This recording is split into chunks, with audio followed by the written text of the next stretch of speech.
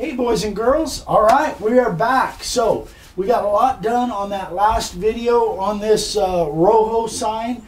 So I got all of the cleanup done, all of the carving is done now. So now I got to shape the ends. I'm just going to do a round over on the ends.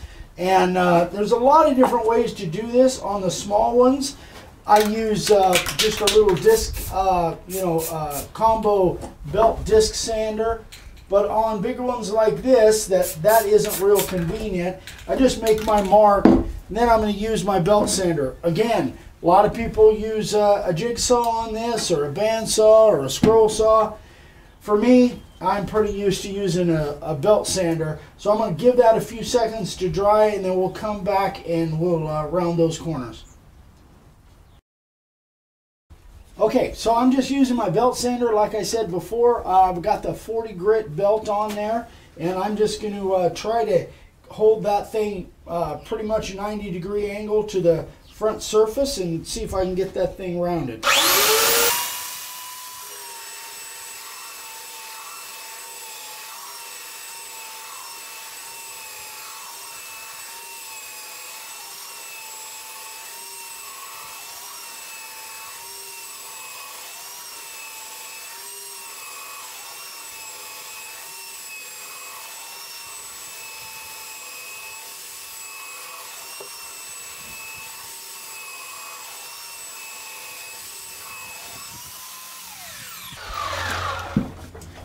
Okay, so now if I was making a piece of furniture, guys, or I was doing a tabletop, I wouldn't do it this way, but this is just a sign. So if that angle is just somewhere close, if that round over is somewhere close, it's plenty good enough for a sign. Again, if I'm making furniture or something like that, I wouldn't suggest to do it like this. I'd get one of those little corner rounding jigs and do it with a trim bit. You know, there's tons of different ways to do it. This is just the easiest way for me, and I've done this for so many years. This is the way I do it. All right, so I'm going to do the other three corners, then we'll come back and we'll move on to the next step. All right, boys and girls, so I have got my little cordless. I don't use this a lot, but this is a perfect situation where this really comes in handy, not having the cord to go around a big long thing. And this is really what these are made for. I carve signs with it. I don't do it a lot because I just have the little 2 amp hour batteries. But this is perfect. So I'm just going to probably leave this in here until further notice because it's great for doing edging. So I've just got my 45-degree chamfer bit in, and I'm going to do a heavy bevel all the way around. Yeah, and I like the base plate on here, so I can really have a good surface, a lot less chance for it to tip on me. So let me find the switch here. Gotta find the thing.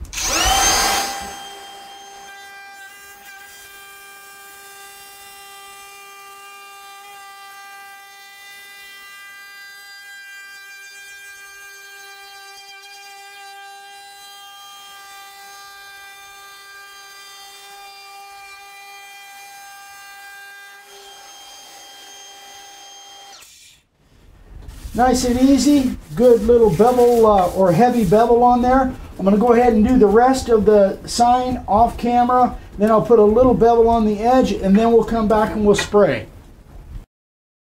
So now we're going to go ahead and spray this thing. I'm just going to use the primer. I could use any of my black spray, but the primer is just what I have handy. So this one's a little bit different than what my normal process is.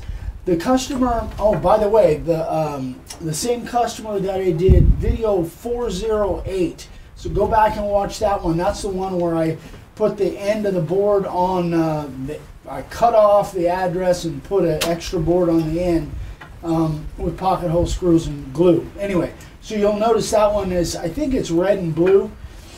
And he's going to do the same thing to this, but he wants me to do the edges black and then leave the front completely unfinished. He's going to paint it red and blue. So here's what I'm going to do. I'm going to do the edges black, and I could get this black in the background there. It wouldn't really matter since he's just going to paint the whole thing red and blue.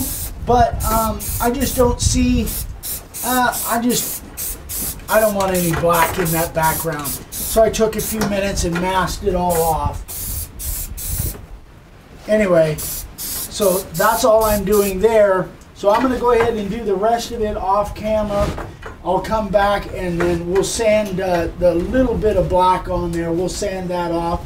Then we'll go into the finishing. So it's time to sand. I've already done the back, and again, you guys, you know, over the last few weeks, last few months, I've really fallen in love with this disc sander.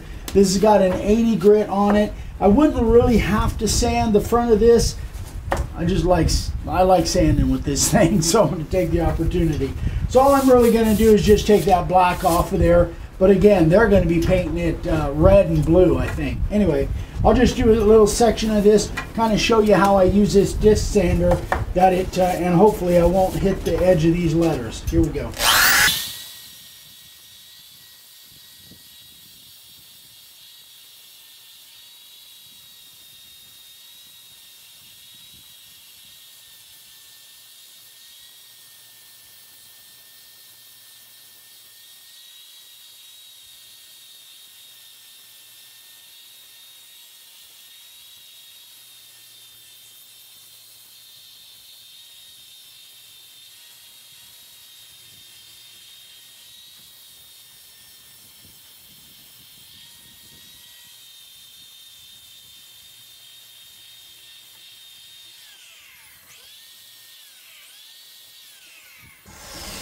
Man, I love that sander.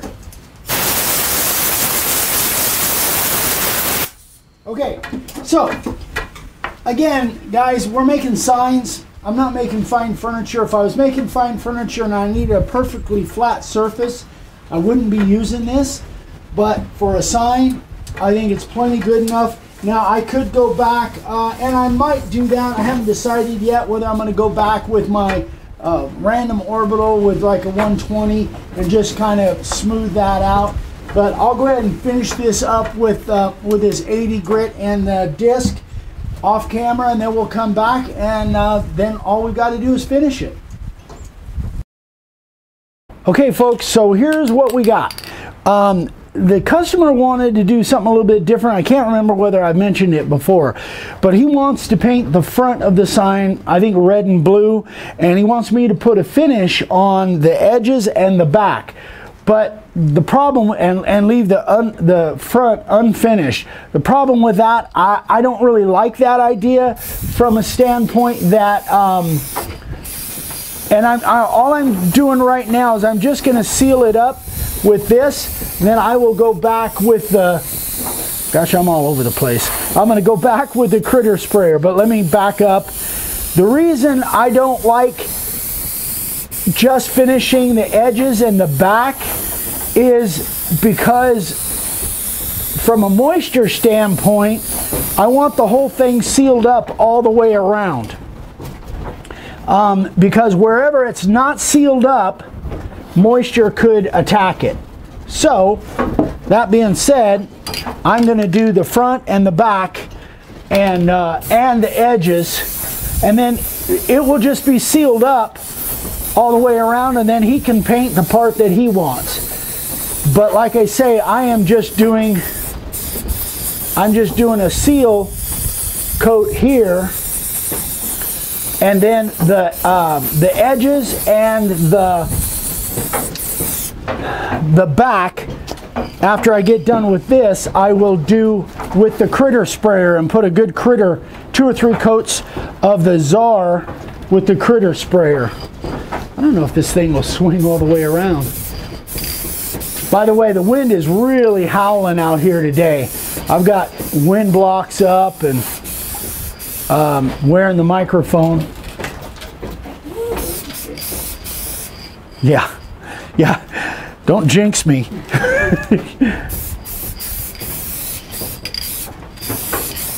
But in case you guys are wondering, yes, this is oil-based, and I'm going to put Czar over the top of it on the edges and the back. But I've done that before, and it actually works pretty well. I've never had any issues with it. So this is just a quick seal coat, and then I will, let me spin it one more time. and I'll set it up so you guys can get it. I didn't get both ends? I thought I did. No, the other end. This end? Yeah. Maybe I didn't. Ooh, good. Good eye, good catch. You just wanted to smell that some more. Yeah. All right. So now I'll just set it down here. And there it is. Let me get back behind here. So that is it, guys. I could do the critter sprayer on here, but I'll put across the screen other videos where I've showed the critter sprayer and the Czar, and that way you guys can go check those out. The way the wind is blowing, it's supposed to get windier as the day goes on, and it's just crazy blowing out here. So that is it for this one. I hope you guys like it. I hope this was helpful. I know I could have possibly got this all in one video, but it was just to cram all that in one long video. I'd rather break it up into two, make it a little bit easier to watch them individually. So thanks again for watching. If you have any questions, email me, eric@makeawoodsign.com. If you need any supplies, there's the website. If you have a question for Vicki, it's vickywithdavesigns.com at Gmail. No, vickywithdavesigns@gmail.com. That's just me. That's correct. Anyway, if you haven't subscribed yet, we'd love for you to subscribe. And don't forget to click that little bell icon, because we do 4 new videos every week. And we got lots more coming. So 2020 is turning out to be a great year. Exciting stuff, really exciting stuff coming up. Oh, yeah, that's right. Forget it. I almost forgot. You guys are seeing this on Monday. On Wednesday, we will be doing a really short video in the morning, but then a live at 7 p.m. Eastern Time. Vicki and I are going to be with the Gwinnett Woodworking Association out in Lawrenceville, Georgia, doing a demo. Super excited about that. So if you guys can tune into that, great. If not, it'll be on the channel for later on. And I'm planning a little short video for Wednesday morning. Not sure exactly what I'm going to do, but anyway, maybe an announcement or something. Anyway, guys, love you. Thanks so much for watching. We'll see you on the next one. Bye-bye.